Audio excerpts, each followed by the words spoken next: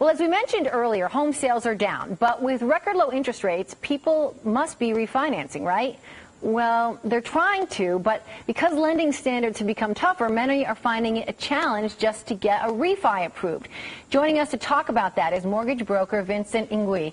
Vincent, thanks for being with us. Thanks for having me, Tracy. So it is hard because because lending standards have toughened up. So it's hard when you say, oh, those are great rates, but nobody can get them because you really have to have a very high credit score, prove income, all of that. That's correct. It's like the ultimate tease, right? Interest rates are at their all-time lows, but you can't qualify because you don't have enough equity or because you had some spotty job history. There are some programs in particular brought through by the government which are probably the most effective that have worked, but what I've seen have been the most underutilized of all the government refinance programs. And you say a lot of people don't know about them. They're called the HARP. Correct, program. the HARP, yes. Tell me about that. Well, they're both. There's a Fannie Mae version and a Freddie Mac version. So simply stated, about 60, I would say, % of the mortgages that are underwritten, especially the last few years, have been either Fannie Mae or Freddie Mac. So folks that may have a mortgage through Bank of America or Wells Fargo or some of the lending institutions were underwritten by most likely Fannie Mae or Freddie Mac guidelines. So step one is figure out whether or not you have a Fannie Mae or Freddie Mac underwritten loan. If that's the case,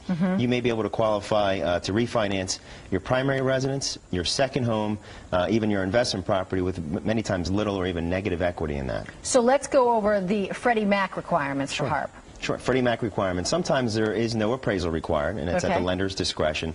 And sometimes even no income or no asset required. So the main thing is, have you maintained your payments on time?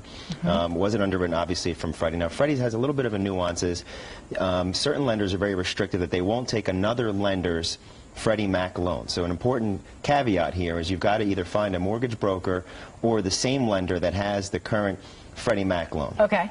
Okay, on the Fannie Mae side of it, almost mirrors it, but Fannie Mae, you have to document your income. You almost need an appraisal on every single occasion, but on Fannie Mae, you can actually go as high as 125% of the value of your home. So if your house appraises for $200, you know, you owe, let's say, $250,000 or so, you may be actually still be able to refinance that without PMI and very close to where, you know, the interest rates are right now. Really helpful for the people who are underwater right now. And there's so many. I mean, I think the most recent is somewhere around 30% of U.S. households are either at or below, or at or above, excuse me, the equity position in their home. So to be able to refinance they owe more than it's precisely. Worth. Excellent. Thanks. This is really good advice. I hope people take your advice and look into it. Thank you very much. You're welcome.